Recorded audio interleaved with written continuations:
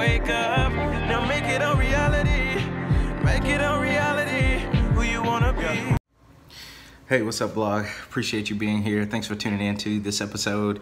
Quick message for today. I know it's a long weekend, so I appreciate the time you're taking to check out this video. Just got back from a very quick run. It's blazing hot, man. On vacation, but still taking time to take care of myself and carve out some time with friends and family.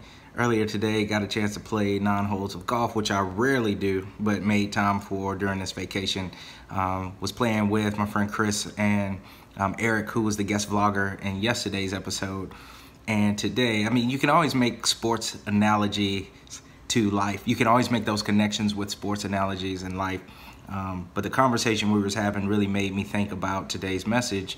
And that message just being that, you know, when we were on the golf course, first of all, I had a terrible game. I'm not great at golf. I know my way around the course.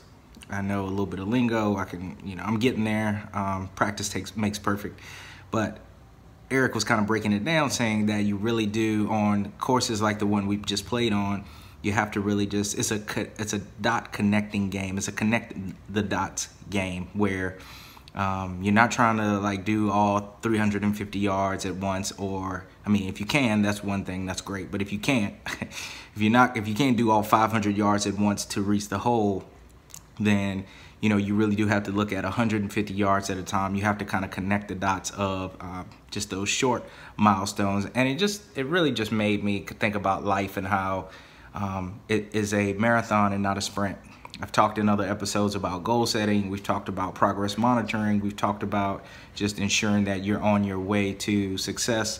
But just today's golf game really made me think about just connecting the dots and just monitoring your progress through small goal setting and making sure that you're connecting to your end game by just staying on track with those little milestones along the way. So anyhow, hope you're enjoying your weekend. I hope it's productive. Thanks for tuning in. As always, each day is a new opportunity to become better. I will see you all tomorrow. Peace. I remember when it all started. Me and my brother trapping off the white and blue Impalas. You got the talent, but I got the dream.